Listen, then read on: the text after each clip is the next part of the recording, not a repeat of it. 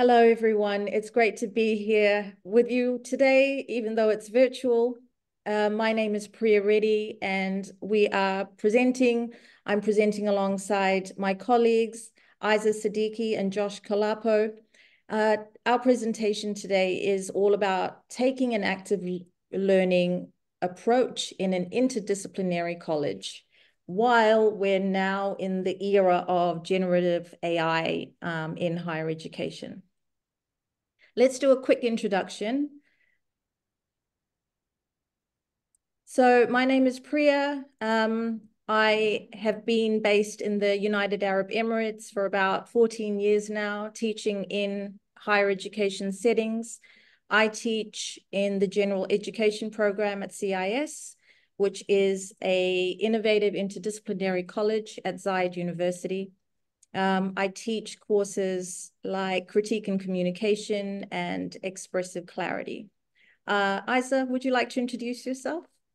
Thank you, Priya. Thanks for having us here today. My name is Isa Siddiqui, and I'm a faculty member in the College of Interdisciplinary Studies as well. I've been based in the UAE for about 5 years now, and I teach classes mostly around complex systems, creative and critical thinking, as well as strategic learning and growth. Josh? All right. Yeah, and my name's Josh Kalapo. I also am in the College of Interdisciplinary Studies. I've been at Zayed University for about 5 years now as well, and I teach entrepreneurship and innovation. So we think it's important for everyone to be on the same page about why an interdisciplinary approach to education can be really beneficial to students and really, is an innovative way to be approaching models of higher education now. So as you all heard, we all teach in the College of Interdisciplinary Studies, and we wanted to give you some pillars of what we are focused on within the college. So first and foremost, it is really providing students with this idea of having better critical thinking skills and approaching problems and approaching situations in a way where they're able to develop more sustainable solutions and analyze data and decisions in a more creative and diverse way. So particularly when we think about this in the context of AI, when we know that there is generative AI around, we want to make sure that students have the critical thinking ability to kind of engage with those models or whatever is out there if they are going to be doing that. The second thing that an interdisciplinary education really focuses on is enhancing creativity. So again, just thinking about ways in which you can approach a particular situation from multiple perspectives. So knowing that, you can hold multiple ideas and multiple perspectives and really focus on discovering solutions or formulating new and innovative ideas through interdisciplinary work. And then finally, students do learn to interact more effectively through such programs because they are navigating and exploring complex systems, learning what are the ways in which complex systems are set around in our world. And that also includes kind of networking with others, working with other people and resolving ethical dilemmas.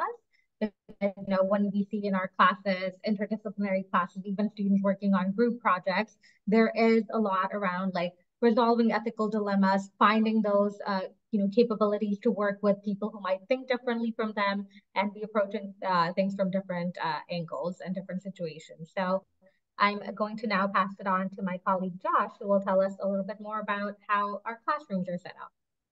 Yeah, so with our classrooms, we have some labs which are, joined with the class where we have labs which are in person. Then we have kind of this forum online session that we do our lessons from. It is definitely a hybrid approach, and there's a lot of active learning that goes on. So when we think of it, you can see here kind of a model of what the classroom will look like. Students have their cameras on, and we're able to engage and interact with them. One of the things is that when we have, for any lesson that we do, we have um, learning outcomes, right? So LOs that we have that are attached to this particular lesson. And it's also spanned across not only one particular course, it could be over 3 different courses that they're taking at the same time. So there could be context critique that they're doing in 2 other courses that we're really focusing on in terms of learning outcomes. And so it's very interactive. The other thing is with this platform that we're also using, it's set up in a way that we have students writing responses, speaking, sharing their responses with people in the classroom. They have breakout rooms where they're able to work with, different teams, whether it be project-based or individual-based. They have time to kind of engage differently throughout this kind of active learning approach through this kind of lesson plan. And so that's kind of how this kind of forum platform is set up for our students that really have this kind of opportunity for them to really navigate, learning online, which is not necessarily what we traditionally think about like a Zoom classroom, but really an interactive classroom where students are really engaged, where even for us as faculty, we monitor our talk time, right? So that the students are really engaged into the conversations, engaged into the learning. And it's also a flip model, right? So the students learn and read the content before they come to class, and then they're then pushed to engage and talk about it and really analyze the information versus us coming to class and us teaching them. All right, so next I will pass it to my colleague Priya. Thank you, Josh. So I know that many of you who are in the classroom, or if you're, on a virtual space teaching online, our students, we are inundated with generative AI tools, ChatGPT. It's everywhere. And so I think we're all facing that struggle of how to use these tools ethically in a sustainable way that's going to help students to learn and process rather than reach out for the end product and type in that prompt and hand in that essay that's come up in a few seconds. So, it has been a struggle, and I just want to briefly share with you some of the discussion that's been happening with faculty in our college and in the wider university. And we've really sort of come up with 3 areas where we need to approach the application of AI ethically. On the bigger level, of course, the institutional level, really thinking of a central policy and looking at what other institutions are doing globally as well. So recognizing, our context, thinking about how we can become an AI integrated institution, right? So thinking about where our research needs to be driven. So that's an ongoing discussion, and it's a complicated one because AI is moving a lot faster, as you know, than we are with policy. In the college level, we've set up working groups across different courses, and we are running lots of PD sessions for faculty. Faculty are sharing research, new information. We're reading a lot, and we're developing policy and guidelines without scaremongering students. So it's teaching students, giving them the tools to use AI well. Our library's been integral in this as well, because they have come up with tutoring sessions for both faculty and for students, developing more sort of prompt generation type of workshops.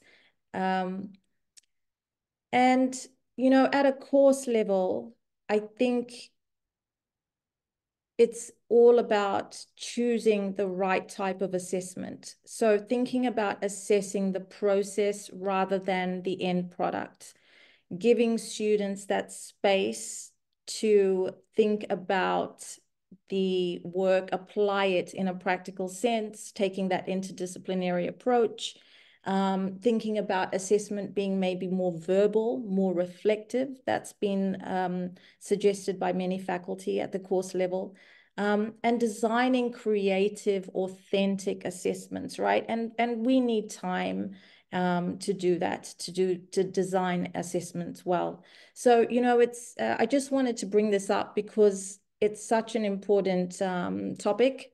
We're all talking about it, and just, yeah, it'll be interesting to see where this goes over the next few months and over the next year. So yeah, thank you. And these are our email addresses. Please feel free to get in touch should you have any questions or ideas. And our references are here. Thank you very much, everyone. Thanks, Isa and Josh. Thank you.